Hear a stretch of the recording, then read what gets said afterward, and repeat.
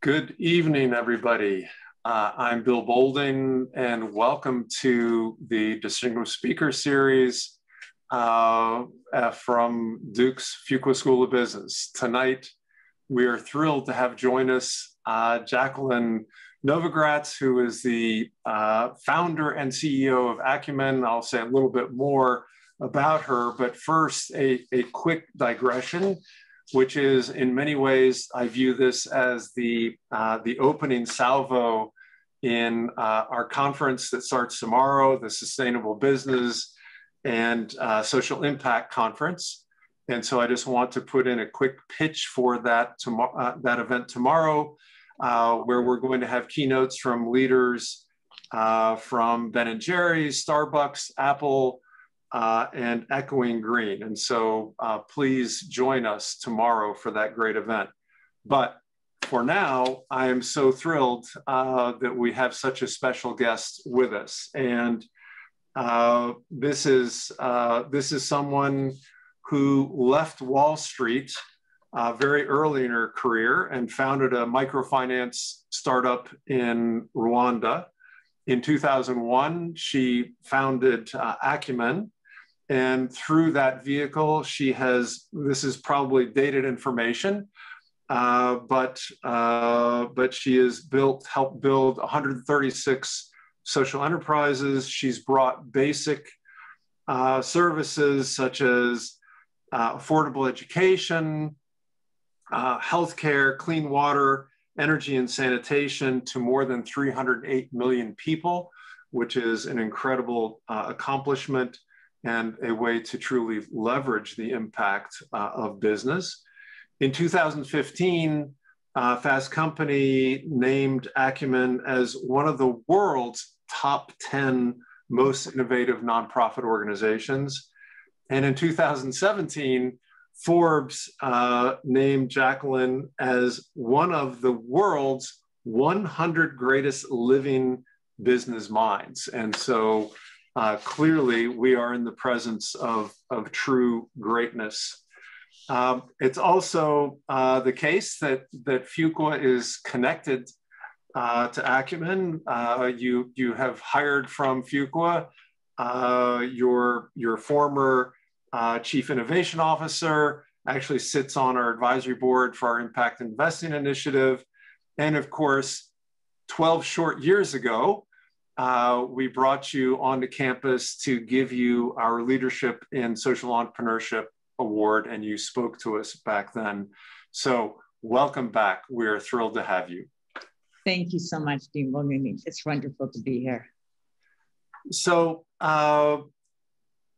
just as a starting point here, without a doubt, for many people who are joining us this evening and for many people around the world, you are a hero and a source of tremendous inspiration. And so I'm just curious, as you've gone through your journey, who were your heroes and who inspired you to go onto this path that you chose?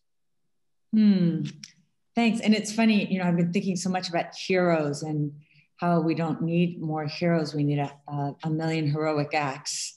And yet role models, which I know you talk about, are so important. And I would say as a little girl, my role models and heroes were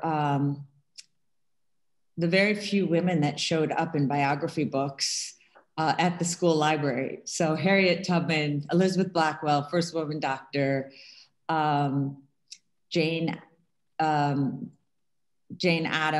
and Eleanor Roosevelt.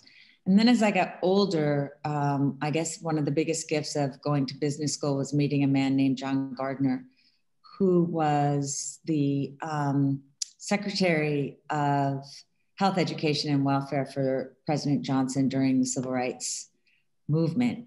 And John was this very patrician man, the only Republican on Johnson's cabinet, and a man that understood the power of the public sector as well as the private sector, was continually renewing himself, lived with real principle, And so at one point, he resigned his position from the cabinet and in protest to the Vietnam War, and started Common Cause, which was a grassroots citizens group at age 54.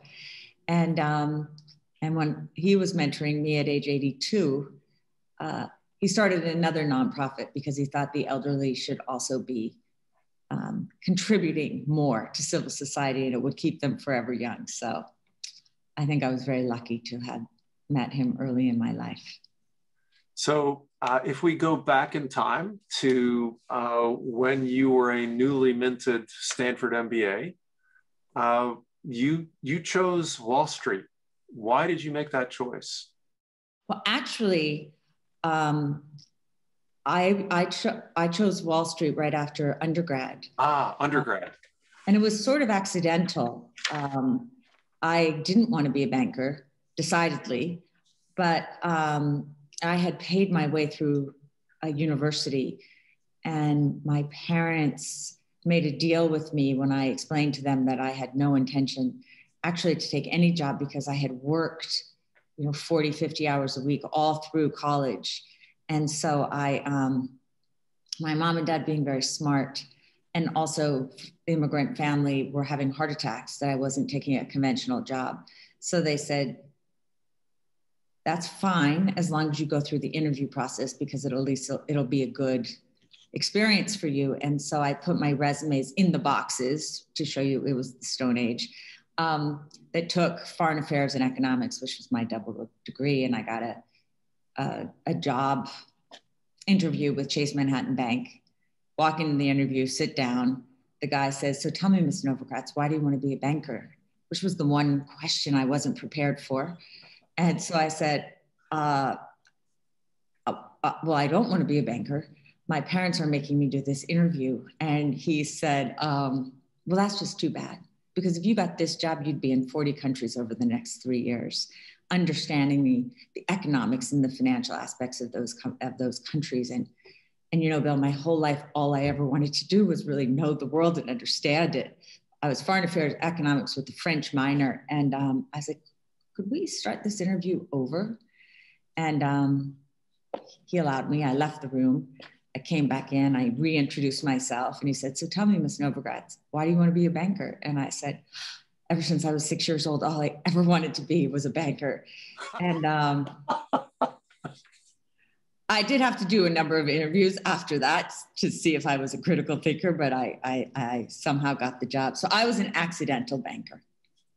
Okay, so I'm going to be very nonlinear in this conversation, and so one of the things that I failed to mention in your introduction is that recently you wrote a book, Manifesto for a Moral Revolution, practices to build a better world, and in this book you identify a number of practices that you think will help us get this job done.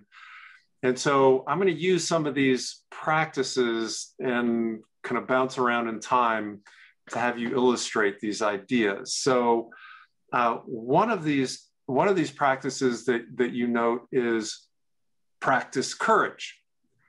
And so tell us, how did you have the courage at such an early age to form a startup in Rwanda, rather than seek the security of Wall Street, which I'm sure you easily could have chosen? Yeah, I think the whole idea of practice courage starts, it's your whole life. And I would say, as a kid, being the eldest of 7 in a family with, my dad was a military guy, it was very clear to us that if we were going to buy Levi's jeans, we had to get a paper route. It was always about moving outside your comfort zone. And I think that started to teach me entrepreneurial courage. Then when I went to Chase, I had always had a very clear North Star about what was right and what was wrong. And And there were a number of experiences in my time at Chase where I saw things that weren't good for the bank and really struggled with whether I should say them out loud. And it wasn't like I was a bold and brash young person. I would have to hold on to I remember one time holding on so tightly to my chair, I thought I was going to faint. But I got the words out through trembling lips. And it's something I will always say, speak the truth, even if your lips are trembling. And so I think that there was this moment in Brazil. I was at the bank. It was the middle of a financial crisis. And I was analyzing our credit portfolio and seeing how many hundreds of millions of dollars had been made to very wealthy individuals for quote unquote good things. And yet the money was essentially being moved almost overnight to the Cayman Islands or other tax shelters rather than being used for the purposes they were supposedly borrowing for. And meanwhile, I would go into the favelas on the weekends, the slums, and see so much industriousness. And so it was pretty innocent. I went to my boss and said, I think maybe if we made loans inside Brazil to low and middle income people from Brazil, we might contribute to the country and get our money back. Because the way we're going right now actually isn't good for anybody. And I think that was the next courageous act. That's when I discovered, and he said, Jacqueline, number one, this is not a moment to start a small lending operation at Chase. We're bleeding cash, which I understood. And number two, he essentially said, you have a choice. At that point, we were ranked number 1 through 60 in my group. And he was like, you're number 1 in terms of productivity, but you laugh too loudly. You dress like Linda Ronstadt, this, rock star of the time. And you're telling me all these stories about the poor people. Like, you have to make a decision. Either you change and you become part of our culture, or you should think about what else you might do, because you have this great career in front of you. And that was a moment for me where I just realized if I changed to be part of the culture, I was going to change deeply who I was. And so I would say that was just a clear moment of decision. And then it was just following through. Again, it was hard. My parents almost had a heart attack. My father thought I was giving up. Oh, because then what also happened is it just so happened that the COO of the bank, a man named Tony Truciano, was looking for a young, scrappy person to work with him, ironically, in Texas, where all the banks were failing at the time. And he essentially did offer me a kind of a job of a lifetime for a young person. And so my father, looking for security for his child, understandably, just was like, you cannot not take that. It'll never happen again. My mother thought I would never get married if I went to Africa. And my friends thought I'd lost my mind. My boyfriend was having a heart attack. And I remember saying to Mr. Truciano, on the 60th floor, I'm 25 years old. If I don't move to another continent now, I may never do it. And that's the chance of a lifetime. And he very wisely said, well, do me a favor, just take a leave of absence then. Don't be that reckless. But I knew when I left that it wasn't about a leave of absence. Do you think the banker who brought you aside and had this conversation understood the consequences of that honest conversation? Was he assuming that you were going to say, okay, I'll make the changes? I think he was doing his best to do what he thought was the way you got by, which is where so often in big institutions, you'll see in the middle a lot of mediocrity. people getting by doing the easy thing, not the right thing. And then at the top, you'll see this risk-taking, high level of integrity often.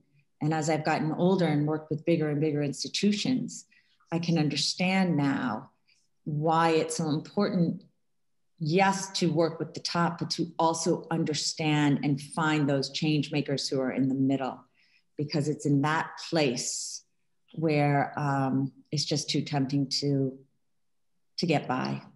And I think I intuitively understood that what he was saying is you can be like me. And what I didn't want to be was like him. Well, he probably gave me a huge gift. Yeah, it was an enormous gift to really make you think about what you cared about. So what you clearly cared about and have cared about for a number of years now is tackling poverty. And so here, we had a quick conversation about good intentions and so on, but and that those are not enough. Is it also possible that we've made less progress in tackling poverty successfully because we don't actually understand the right goal? Because I've heard you talk about poverty and the opposite of poverty, and it's not wealth, which may be what people think is the real goal. So can you elaborate on that? Yeah, thank you for asking that question. Very few people ever, actually, you're the first person that's asked me. Yes, because in terms of absolute poverty, we've actually made extraordinary progress since I started working in trying to solve big problems 35 years ago. When I worked in Rwanda, 1986, the average income yearly was $112. The 40% of the world lived under $1 a day, 40%. And in Rwanda at the time, between 20 and 25% of all children died before they were 5 years old. Fast forward to today, and it's we have about 9% of the world who live in absolute poverty. Almost everyone on the planet owns a cell phone. There's real connectivity. On an absolute level, we have made just breathtaking strides in health, in education, in gender, in even over the last 15 years, electrification. But what you're talking about is when I'll say the opposite of poverty is not wealth, the opposite of poverty is dignity. And by dignity, this is about freedom, it is about choice, it is about opportunity. And where that has come home so hard in this moment of income disparity, inequality, and growing divisiveness and dividedness, not to mention climate change, is that what we see in the United States around us. 10 years ago at Acumen, we decided that we were going to move into a new geography. At the time, we were in Pakistan, India, East and West Africa. And I thought long and hard about where would you go next? We could go to Afghanistan, Central Asia, but we understood the poverty in absolute terms, people who made $1, $2, $3 a day. But what we didn't understand was the poverty of inequality. And since working in Latin America and the United States, what I've come to understand at much deeper levels is that with the poverty of inequality, we're reminded that as social beings, we're constantly comparing ourselves. And so this sense that you have been fully left out, that you are far behind, actually reduces the way that we see ourselves within the context of society. And that poverty, that lack of being able to contribute, may be the worst kind of poverty of all. And we see that in the opioid crisis, the suicide rates, the way that our underutilization of so many people across the United States and increasingly Europe and Latin America have created its own sort of disease. And that's the work of this generation, our generation going forward. So you made reference to these terrible times with regard to polarization, increasing divisiveness here and around the world. I mean, these are not localized phenomena. These are things that we see. And so I'm going to come back to one of your practices that you think we need to deal with these challenging times, which is the idea that we can hold opposing values in tension. And so can you explain that and then tell us how we do that? I can tell you the principle. The practice is not always as easy. Yeah, again, I think that when you set off to do something, we often think we either know the answer or that we're on this path that is a good path. And therefore, we really underestimate the forces that will fight us to actually create change. And I've thought a lot as we look at this past year with Black Lives Matter and so much of the powerful activism, that there's a real difference between the activism that opens people to possibility and then the pragmatic skill set of building. And actually building requires compromise, navigating gray in ways that can be terribly uncomfortable. And that's where the idea of holding opposing values and truths in tension. You take the work that Acumen does, right? We invest long-term equity in debt. It's backed by patient capital. It's backed by philanthropy. And so we have a commitment to be more generous as investors. We want to invest more than we extract. It's one of our principles. That means we have to recognize the power dynamics that exist between us and an entrepreneur, help them actually understand the terms that we are negotiating while also negotiating with accountability. So generosity, accountability, so that we can actually build a viable business that we can then help grow and bring in other investors. It means that we have to have the courage when things go wrong, not only to confront what has gone wrong, but in some cases to walk away from something, shut something down, take someone to court. And there have been times when we've been in a co-investing situation, and our co-investors will just assume when we're having a turnaround that Acumen will just pick up the mess. And I've had this said to me 2 or 3 times, Jacqueline, you get on these stages and you talk about love, you talk about we have to worry about the poor, and now we're in the situation where this company needs turning around and you should be the one that comes in. And I'll say, but we've already put in more investment capital than anybody else in this. We were the first ones in. You are a co-investor. Our capital is patient. It is not stupid. And there's almost a shock.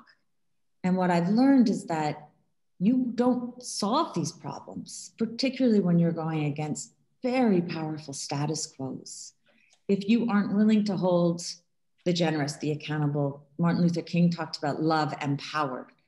And it's not a skill set we teach enough, maybe because it's uncomfortable, but it is one that I think our best leaders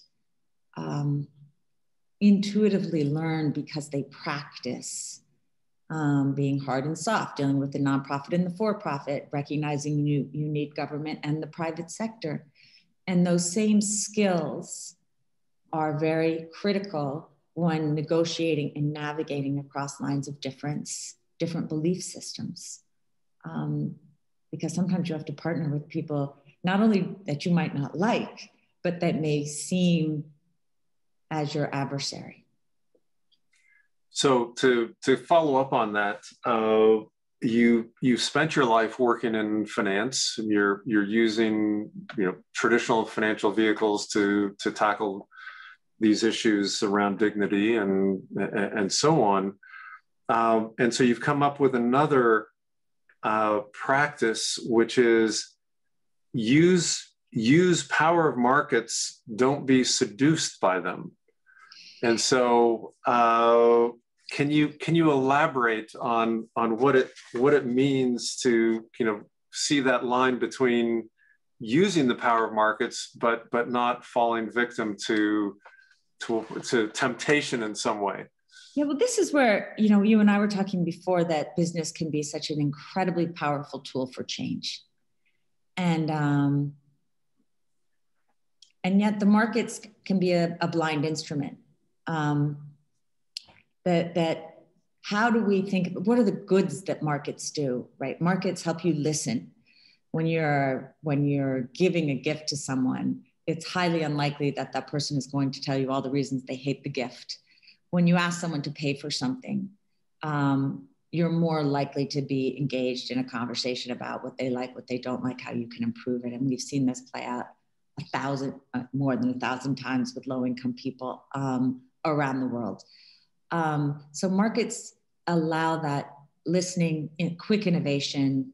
We see it in the pandemic. Rapid innovation, let things fail, try things again, collaborate quickly, allocate in very efficient ways.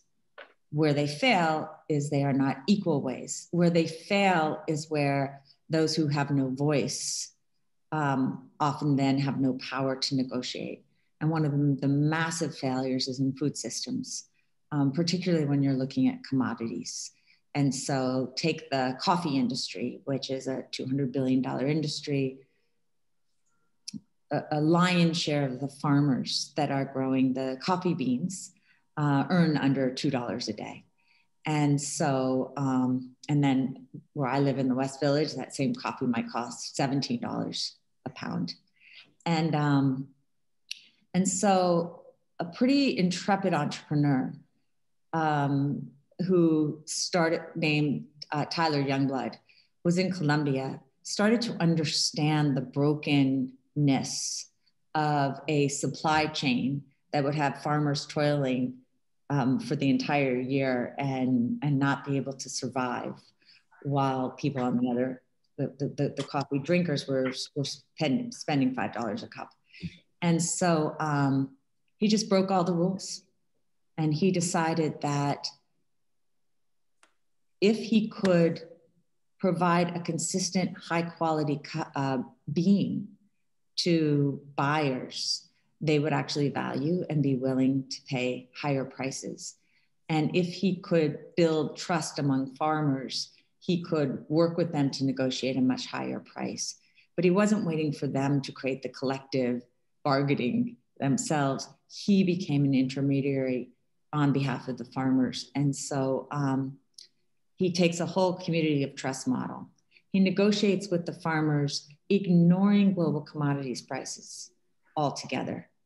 And instead has come to understand what the production costs are of the farmers for a pound of coffee, and then will negotiate a price not only for this year, but for the next 3 years, regardless of what happens to the global prices, so that the farmers for the first time in their lives can actually plan whether they can afford to send their kids to school, et cetera, et cetera, et cetera.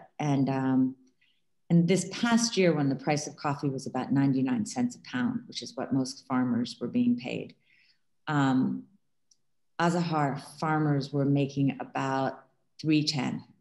So it's quite a radical change that's connected to more of a living wage.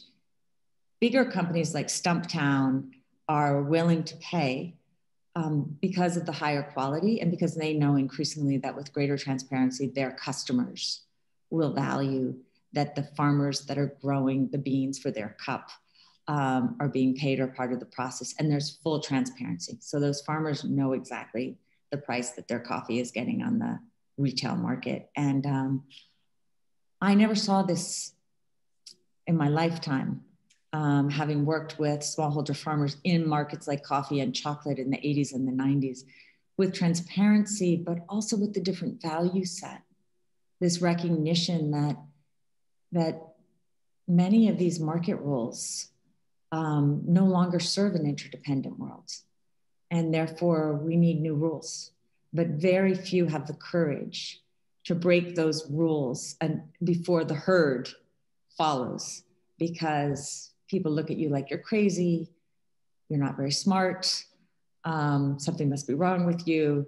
But the joy of my life is that I get to be kind of at the vanguard of seeing a growing core of entrepreneurs that want to take the skills and the tools and the opportunities of business in purpose of solving some of our toughest problems.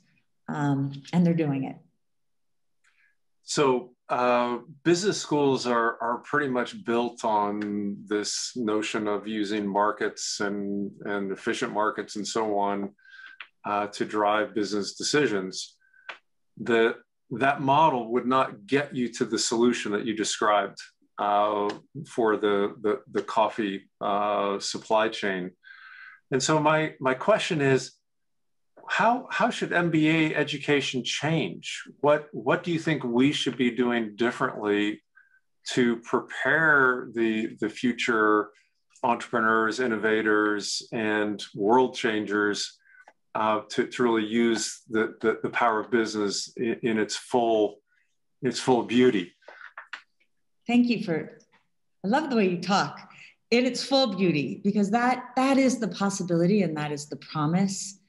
And again, both you and I went to school when capitalism had been raised to the rank of a religion. In my ethics class, you were wrong if you didn't subscribe to the belief that it was our ethical, not just our fiduciary duty to maximize shareholder value. And what's so exciting is that a new conversation is emerging. That is still a very popular view, but it is not a universal. It's not a universal view. It's not seen as truth any longer. And so I think, and this is the reason I wrote my book, and it's been fun. I'm on the social enterprise board at Harvard to talk there, where people were like, the first time we read the book, we were thinking that this was, a really strong set of values based on the work that you've been doing. And now we realize that these are business principles. It's just for the new business. That I recognized over time, after the sweat and the tears of helping to build these businesses, that essentially when you are reimagining systems, because the current ones don't work, but you haven't fully figured out the model for what will work, a roadmap does not exist.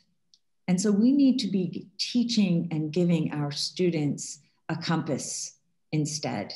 And it can't just be a compass that is based again in an archaic form of understanding that the purpose of business is to maximize shareholder value, not in the world that we live in, where we have a mere decades to know whether we will be sustainable or not.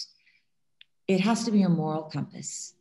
And we need a new set of skills and tools so that we can build on that compass. It starts with redefining success away from money, power, and fame. And that means we shouldn't just be putting on our lists of who is successful, those who make the most money, but rather those who make the most change. We invested in two of my classmates at two Stanford grads who graduated about 15 years after I did. When they had a $30 solar light and this dream that they would eradicate kerosene, which was insane at the time because 1.5 billion people had no access to kerosene. Well, they've since built a $100 million company that has brought over 100 million low-income people light, electricity. And they've essentially unleashed a revolution that we're halfway now to electrifying the world because of these two. It took a long time for the business school to recognize that these guys were, like, you don't get more successful. I think we need to teach the skills of partnership in ways that we too often don't. When we think about business, we often think of it in terms of how do we navigate around government? How do we influence regulations, rather than where do we have to partner with government?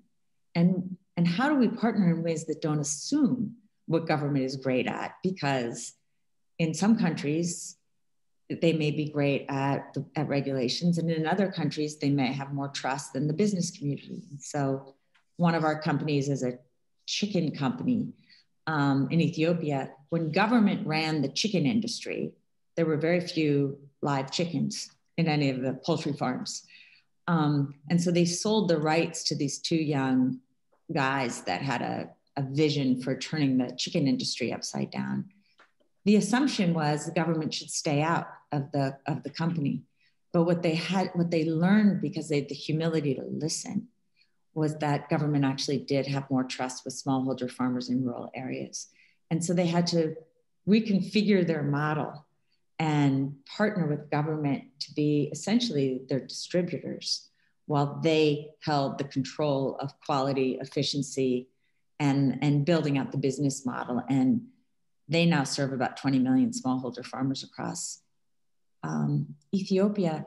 And in approaching government with that kind of respect, partnering where government was strong and they were weak, but holding on and controlling what they were good at, and giving credit. Government credits them with reducing childhood malnutrition by 11%.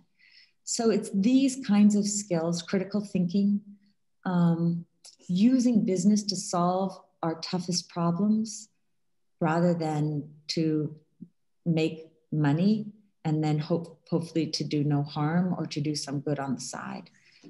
It's a different kind of orientation, and it's one that our business schools have every possibility to embrace, but it really means a rethink. So I want to follow up on your two different examples where in one case you were talking about the importance of partnering with humility, and in the other case you were talking about this kind of audacious goal of bringing electricity to areas that had never imagined that was possible. So in fact, if I bring those two things together, one of your principles is to partner with humility and audacity. And so here's my question, which is, how do you keep audacity from overpowering humility?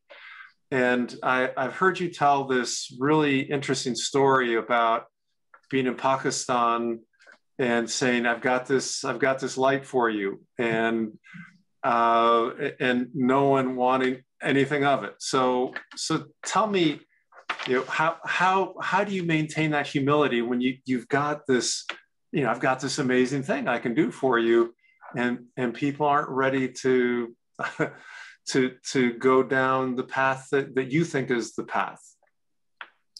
And maybe you need to elaborate around my. I'll tell the story, and then I will. But the answer is we also have to practice listening, and I think that the business schools, we often get good at speaking at business schools and speaking with authority and a sense of certainty, and I think we can do a better job at teaching listening. And in this case. And it goes to holding values and intention as well, humility, audacity. In this case, as you said, so, we've invested in this light company. For the first 5-6 years, we never really knew if D-Light was going to go bankrupt or succeed. We were really humbled through it. I had thought if we had this one financial instrument of patient capital, things would really work. I didn't understand the status quo that got in the way of solar electricity. People had no financing, they had no income. They were surrounded by complacency and bureaucracy and corruption. They had no trust. So you have to build a business there, and there's no ecosystem. You have to be totally vertically integrated. But the resiliency, the grit, the humility that these guys had to listen to very, very poor people as customers, to take them seriously, to design for them. That was the moral imagination. That was that humility, but they never let go of that North Star. So once we were going, I was so excited to just take D-Light wherever we could around the world. And so this is now several years ago. And I was in Pakistan, where we've got this big agricultural bank now in Bawapur, which is it's a tough area. It was at the time known for kind of the epicenter of extremist madrasas. On that day, it was about 123 degrees in the shade. And I was sitting outside talking to a group of women weavers whose husbands were farmers borrowing at the bank. And I wanted to understand the family income systems. I knew these women finally had income. And so, and it was a fully unelectrified area. So I said, we have this light and it costs $30 and it's from, we're selling them like hotcakes in India and East Africa. And if you would like, I could find a way to get it licensed to bring it into Pakistan. And this, 20 eyes just kind of stared at me like, who is this woman? And then this one woman finally leaned forward and she was just dripping sweat. And she said, we don't want a light. We're hot. Bring us a fan. And I was like, fan? I don't have a fan. I have a light. But if you have this light, your kids can study, you can work late. And she cut me off. She's like, we work enough. We're hot. Bring us a fan. And it stopped me in my tracks because I fancied myself this, great listener. And I thought, what is she telling me? We don't have a fan. And that night we went back to my little guest house that had no air conditioning. And I took a shower in tepid water because it was so hot, the water couldn't even get cold. And I was lying in my bed underneath this clickety clack of a fan. And I thought, thank God I have a fan. And of course, fan. And now when we're in really, really hot climes, you can't sell a solar home system unless you have a fan. And in talking to those people and really listening to them, my assumption when we first got into the clean energy business was that, of course, one of the great social impacts of getting people light and electricity was that their children would do better in school. Not the case. People feel dignity. There's extraordinary dignity in being able to turn on a light. Think about it at night, rather than a dirty, smelly kerosene lamp that you can't find half the time. There's dignity in being able to read your Bible or Quran at night, to stay up talking, to sew or do whatever you want to do. 2-3 hours a night people get once they have electricity that they didn't have before. But if you really want to get your kids to do well and you live in a hot place, a fan keeps the bugs away. A fan keeps the air moving. They sleep better. They do better at school. And that's where that humility comes from. But the skill you're talking about, that we, not just in our business schools, but in our corporations, in our elementary schools, in our families, in our religious communities, is listening. Everybody's talking, everybody's flinging opinions, but where we really learn is when we listen. So I want to flip around to the other side of this notion around markets, which is you do believe there is value in markets, and you believe in the importance of profits as a way to sustain activity as opposed to thinking about charity. And so how did you come to believe that was the better model to use markets in that way? And can you tell us, what does it mean to have patient capital, which you referred to? Yeah. As I said before, I do think that the market, although it's very flawed, can be a very powerful listening device. Just as I feel so grateful to have had that experience at Chase, where I saw the power of finance investing to unleash entrepreneurial capability, jobs, and new ideas and turning them into realities. And I saw how markets can overlook or exploit the poor. In Rwanda, what I saw was the flip, as you said. I saw how too often top-down approaches to charity, aid, philanthropy can create a sense of dependency amongst people. And dependency really is the opposite of dignity. And when the genocide happened in Rwanda, several years after I started the bank in '86 and the genocide happened in '94, a couple of things happened. First, I lost hundreds of people that I knew and several dear friends. And I saw that it can be very easy in times of great instability and insecurity for demagogic leaders to prey on our insecurities, to make us blame other people for what might be inside of us, and how easy it is to fall prey to that and sometimes do terrible things. And that I connected to a lot of the irresponsibility of aid. That in Rwanda, in those times, if you wanted to get ahead, you joined the government.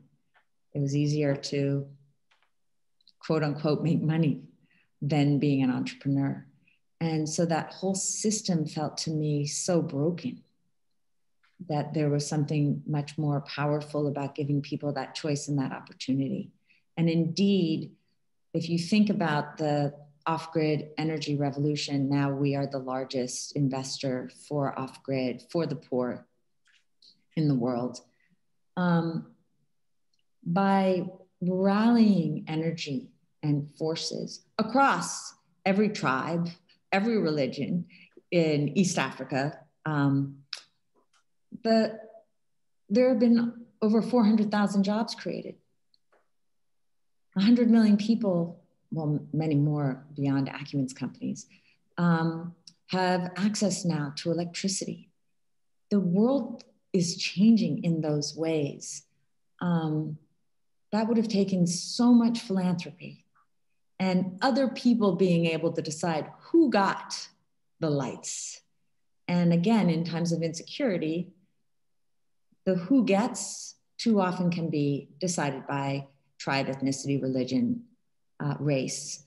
And so if we can break through that, and this goes back to that moral revolution, if we can rally around solving problems and being more ecumenical about the kind of capital that we put against that problem, the kind of talent that we put against that problem, the kind of partnership we need to create, then we can solve that problem. There isn't a single problem that we couldn't solve, but it means getting outside of ourselves and staying focused on the North Star of the problem, and rather than being controlled by the tools, whether it's capital, whether it's technology, whether it's our own ego,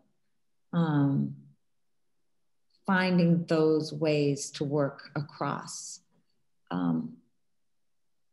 It's not that difficult. So you've been in the impact investing space for quite some time, and the field of impact investing has changed quite a bit. You might say that impact investing has gone mainstream, and you see these billion-dollar funds in the impact space. And I asked the question about patient capital because here I would say this is not patient capital, that they're looking for returns that at the same speed and rate as any other fund.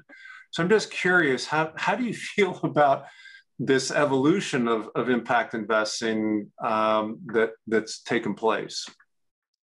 Well, I think it's still net good that we or even putting a modifier before the word investing. Hopefully the modifier can go away and all investing will be seen as only useful if it's creating some sort of impact. That said, as you said so well, there's a spectrum of capital. It starts with grant funding. It goes to patient capital, which is what the mainstay of what Acumen does. It's philanthropic backed, 10 to 15 year equity and debt investing that then is accompanied by significant support to help entrepreneurs actually go through the process of what it takes to create new markets. And then any money that gets back, we reinvest. The next phase I would call the early growth capital, we actually thought was going to be the area where the impact investors would come in.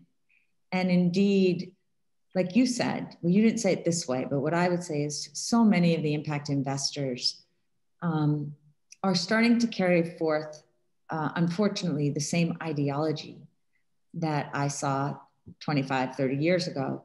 But now it has a new spin, which is I can solve problems of world hunger and deforestation and make a 30% return. And again, it's the wrong starting point. And so what we saw in that early growth stage in the energy sector was that even when we got companies to $50 million in revenues and profitable, it still wasn't enough for most of the impact investors. So then we went and we built 3 additional for-profit funds that are more traditional impact funds, except they've used more of a blended capital approach. And this is where I think is the new territory that I'm really excited by, that you are starting to see a recognition, not at the edge, which is more where you're talking about, but in the early growth phase, where there is a growing group of institutions that recognize that business as usual isn't working, not if we're going to solve these tough problems. And so we've just been part of catalyzing and helping to build a $100 million concessionary debt facility to help the off-grid energy sector essentially move through COVID and stay whole so that we don't lose too many more jobs. And that's been fascinating to be part of, because there have been grant makers, traditional investors, institutions willing to take first loss capital, others that are seriously going concessionary. And I'm seeing more and more of that. Granted, it's at the edges, but I think this is the new frontier, and it is such a creative space in which to be working. And that gives me hope. So speaking of hope, and sadly we're running close to the end of our hour here, but another principle from your Moral Revolution book is embrace the beautiful struggle. And without a doubt, these are times when people are struggling and they're scared, they're anxious, they have good reason to be scared and anxious. They're lonely, they want to belong to something. And yet you aren't scared by difficult times. You see some upside. And in particular, I'm going to quote you here. You don't walk into these situations, I quote, with blind-eyed optimism. Rather, you believe in hard-edged hope. And so how can we, as you kind of message to our community, how do we maintain hope in these incredibly challenging times? Yeah, and I'm thinking about all of the students at Fuqua and how it isn't easy getting an MBA in the best of times. And here you all are with all these expectations of what this experience was going to be and dealing with the realities of what this experience is. And so I just want to acknowledge that you're who I'm speaking to. And at the same time, I do think maybe because of just having gone toward difficulty for most of my life after 9/11, making a decision to work in Pakistan, and how I felt so lost in the forest at the beginning of that time. The day I arrived, the journalist Daniel Pearl was beheaded, and a picture of his beheading was in the Wall Street. I was on the front page of the local paper, and I thought, what am I doing? Not exactly what I thought I would be doing as a CEO, but making that commitment to go into it, understand it, and now all these years later, 20 years later, this is a country that has enriched my life and become part of me in ways I never could have imagined. That I think because of my life, seeing a genocide, losing people, seeing really the ugly, and yet the resiliency of people who've decided, now we're going to make something beautiful out of this. And they have.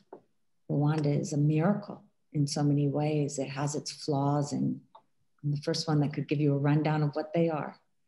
And yet there's this sense of being indomitable. And so I would say the beautiful struggle that nobody talks about at the beginning of these journeys. One is how hard it will be.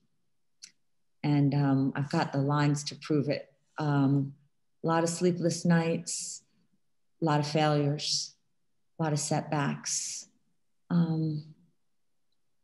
lot of times where you feel like the world thinks you may just be not a good investor. You may not be very, very smart.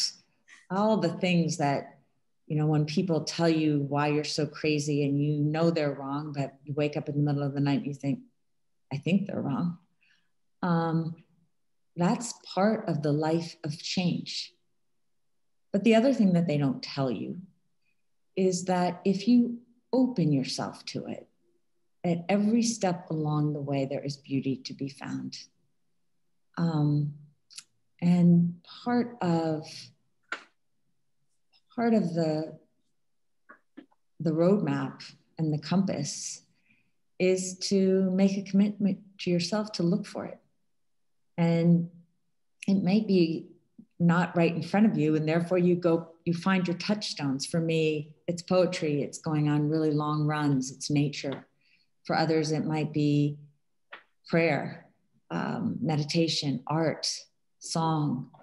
And it doesn't matter what it is, but it's that touchstone that brings you back to the why you have made this decision.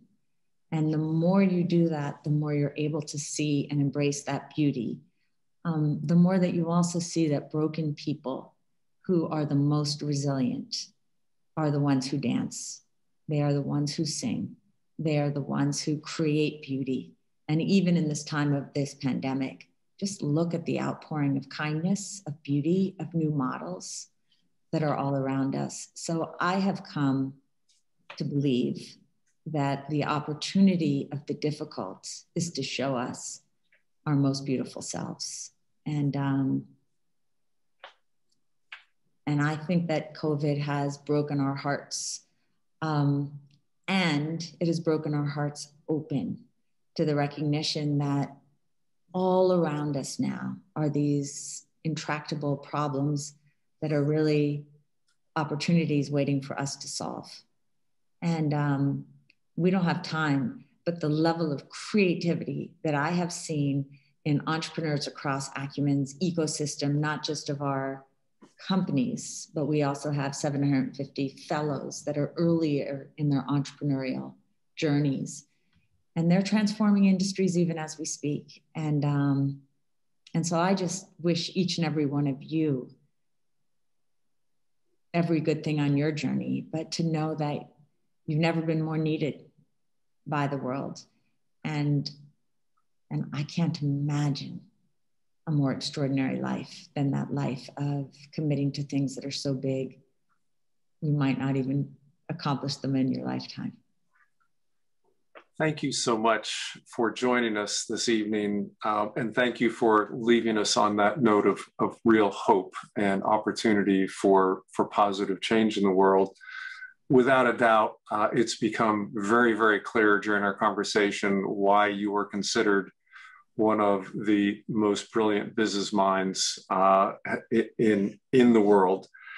Also, even though you reject the notion of heroes, thank you for showing us what it means to engage in heroic acts and being the kind of role model that can inspire and motivate others to also engage in those heroic acts. And in our community, our highest accolade is to be a leader of consequence. Thank you for role modeling what it truly means to be a leader of consequence. Thank you so much. Thank you. And I can't wait to come to Fuqua in person. I'm such a great fan. We're ready to welcome you. Soon.